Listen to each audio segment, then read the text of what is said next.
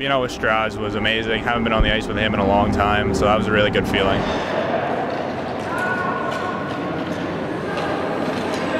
I think he's been spending time doing more sports. He's got the advantage of water skiing, where I've just played hockey. So, I mean, yeah, he's got the advantage of playing other sports. I'm still feeling out, seeing where things are going.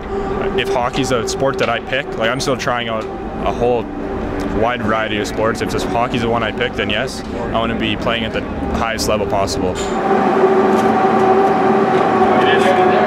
hardest part would be when I get a new muscle starting to work to get it strong again. Because when you first feel it, you're like super excited, but you can't do anything with it because it's so weak.